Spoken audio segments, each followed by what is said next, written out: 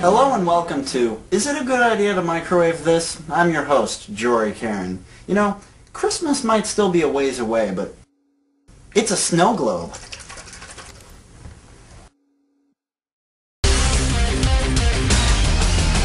Is it a good idea to microwave this? Here at the Jory Karen Laboratory, safety is our #1 concern. That's why we hide behind this giant tinfoil shield.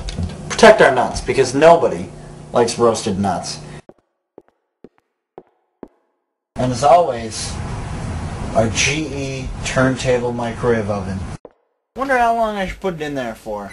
3 minutes. 3 minutes? Sounds like a plan.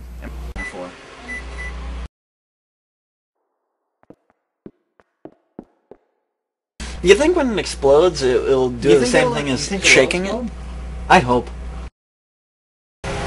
Does that work anymore? I'm gonna go ahead and say this doesn't work anymore.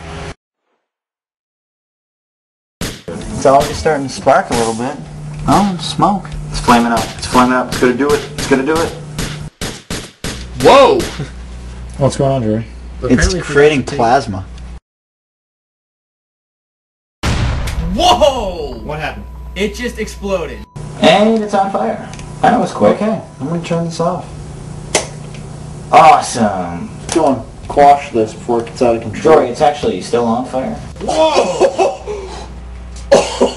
Oh man, you see that? Okay, let's go in. Whoa, look out. That was intense.